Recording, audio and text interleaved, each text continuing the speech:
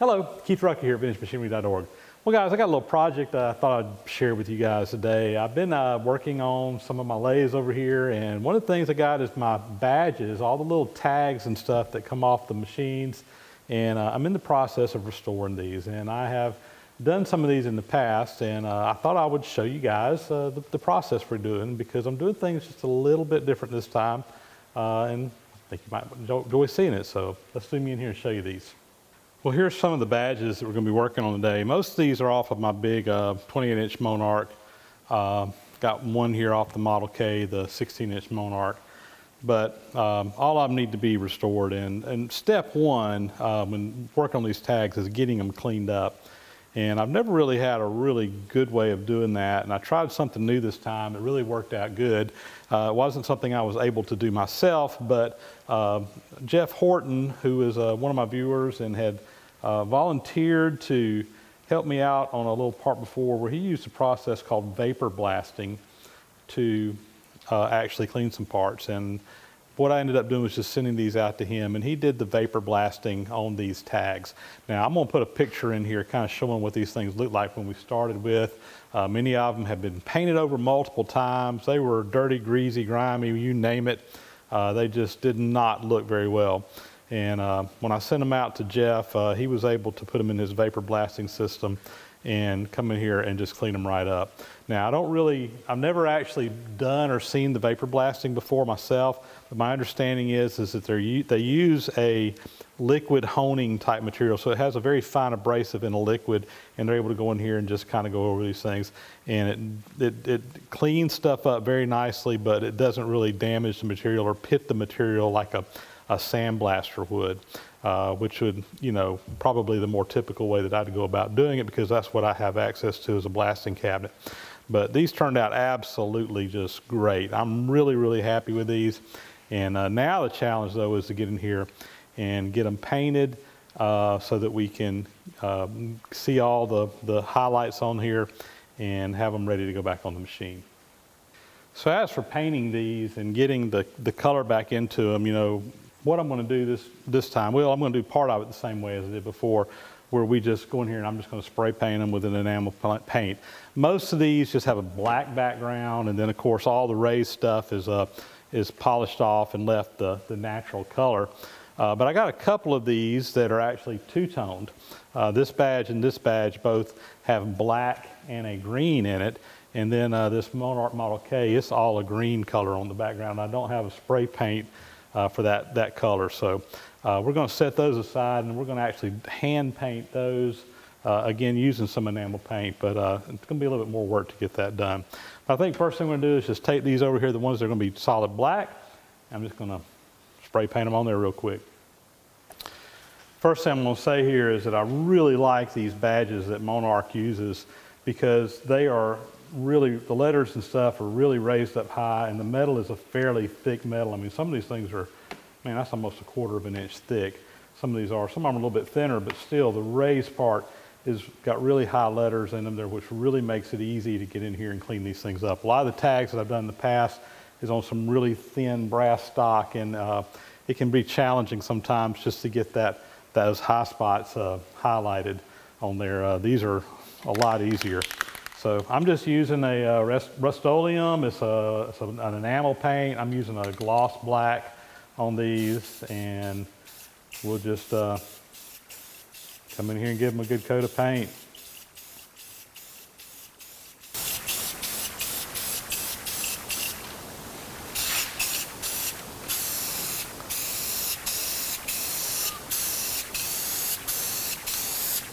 All right, I don't want to get on there too thick, so we're just going to let this dry probably overnight, and we'll work on starting to clean these up tomorrow.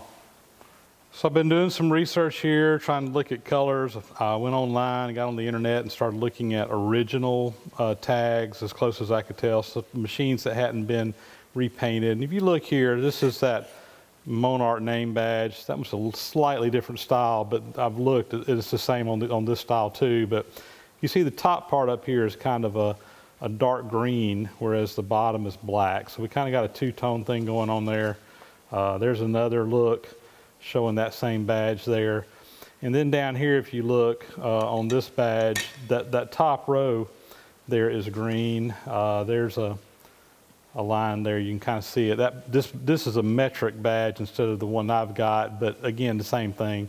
I'm seeing this repeatedly. I just found some pictures that I could kind of see it on. So, and then the Model K badge, it's got that same green color in the background. There's no black in it at all.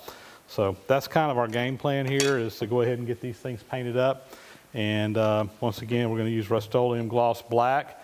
I'm using a can this time, and then we're using a Hunter Green for the green color. I don't know if you first one got into view or not, but Gloss Black and Hunter Green. But anyway, I'm going to get the paint brushes out, and we'll start painting these. I think I'm going to start on the Model K right here, and we'll just start painting her. Lay that paint down in there. I'm not too worried. I'm going to go back in here and we're going to clean these things up as far as the getting up, the outside, the raised areas painted. So I'm not too worried about whether I get a little bit up on them or not. I'm going to probably try to stay between the lines as good as I can, but we'll clean all that up later anyway. An artist I am not. Anything but. But we're going to be an artist today, whether we want to or not. Probably going to have to go back and make a second pass on some of this. It's just not wanting to spread real evenly in some places, but we're going to get it painted. Coming along though. Again, this is not my cup of tea. I am not. Got a lot of patience, but this kind of stuff just drives me crazy.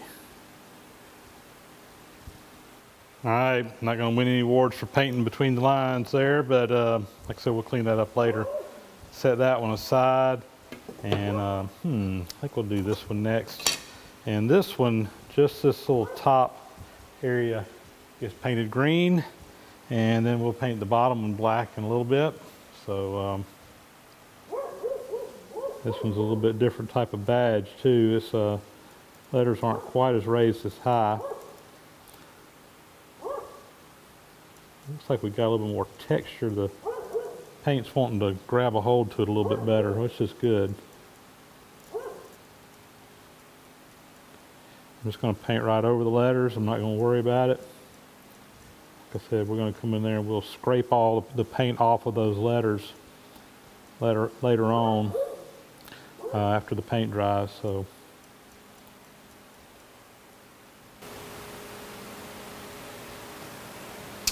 All right, I think that's got that one.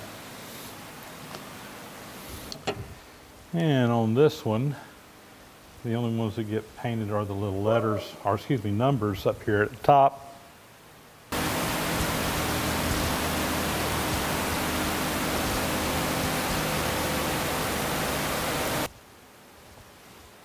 All right, that's got that. And the rest of this gets this nice contrasting black. This black paint is spreading much easier.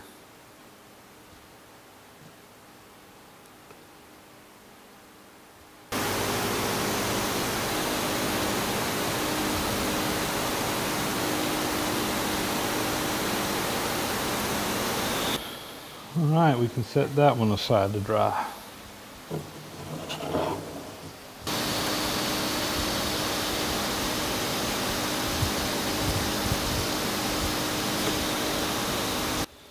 All right, one more down.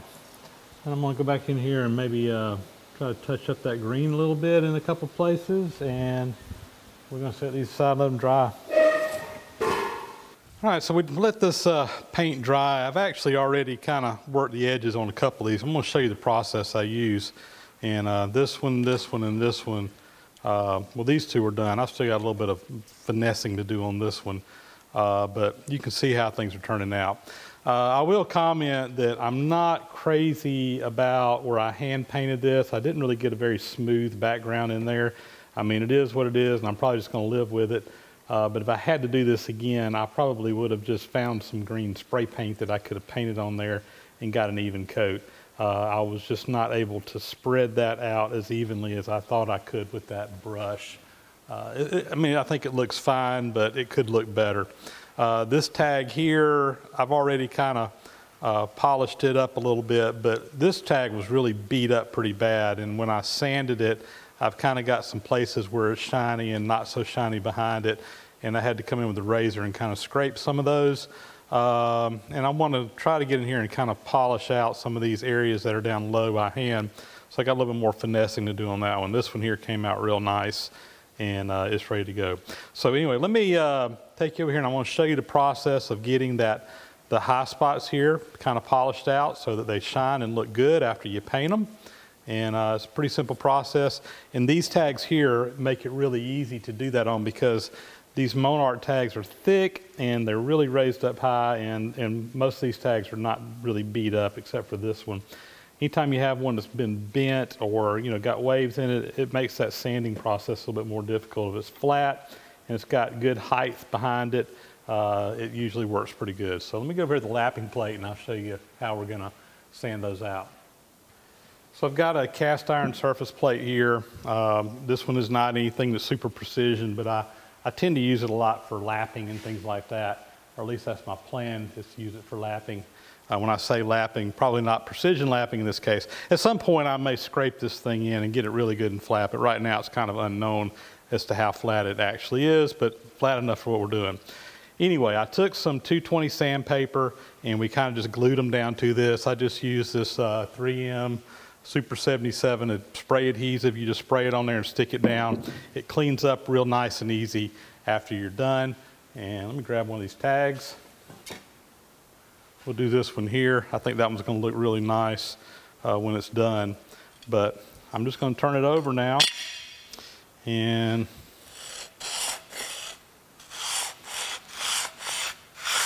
come in here and you can already see that paint coming off on the sandpaper. It's a little bit hard to grip these things without sanding your fingers. And you can already see it's a little bit high in the middle, but you can really see how those numbers are just popping right out of there. So let me work on this a little bit.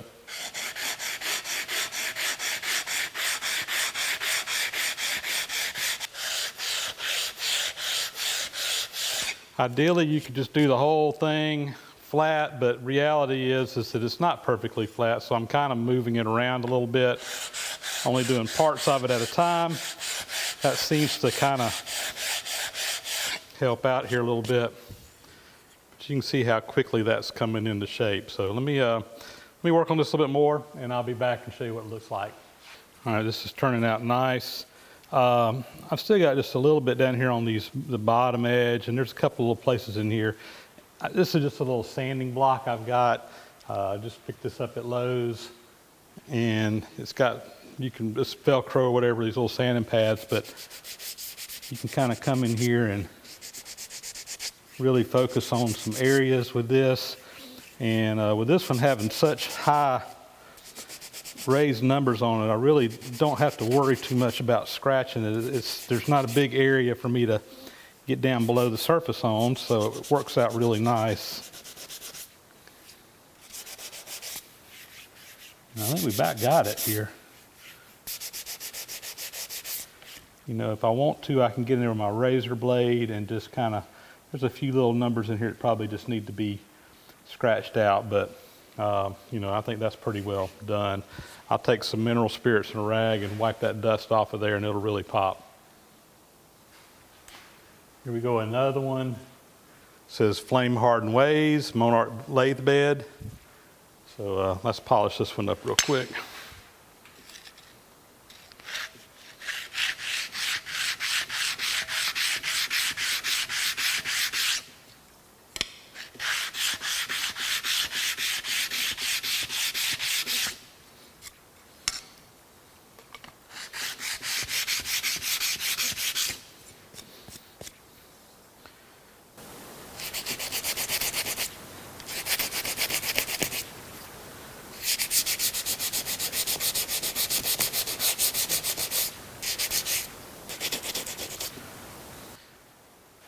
pretty happy with the way that one turned out. And we'll clean it up a little bit more. I may focus on a few little areas in there, but that looks good. I'm going to do it to the rest of them, and we'll bring you back again and show you what they look like. Well, guys, that was pretty short work there. It wasn't too much trouble. I think everything looks good between the sanding on the plate and then coming here and block sanding. And then the final thing I had to do in a few places was take like a little razor blade in here and just kind of come in here and, you know, scrape out a little bit of paint off of a few little places. And I still got a few more of those I need to do just to clean up some little low spots that, you know, little dents in the metal or whatever where it just didn't quite clean up. But we're getting really close here. And the final step after we do that is I'll wipe everything down. Mineral spirits get all the sanding dust and stuff out from the background. And then I take these over and I shoot them with a clear coat. And the main reason I do that is to protect the shiny metal on these to keep them from tarnishing and changing colors over time. And once that's done, let it dry. These tags are ready to go back onto the machine. But I think for this video, this is going to pretty much be a wrap. I do need to come in here on this tag, and I got to do some polishing in some areas. This one, like I said before, was a little bit beat up, but the rest of these I think are ready to hit with a clear coat, and we'll let that dry, and I'll probably try to get these tags, start putting some tags back on the machine here in the next couple of days. But wanted to share my process for restoring tags, and all in all, I think they turned out real nice. Well, that's it, guys. That is the process I'm using now to restore these tags. And again, you see basically how we do it. It's not rocket science. It just takes a little patience, a little bit of time, a little bit of attention to detail, and you can do these. These, again, are a little bit easier because they are raised up so high. Some of the thinner tags can be a little bit more challenging than this, but the process is still basically the same. So with that, again, that's going to be a wrap. So we'll catch you next time around. Please subscribe to the channel if you haven't already, and leave me a thumbs up if you liked what you saw. And we'll talk to you in the next video. Thanks for watching, guys.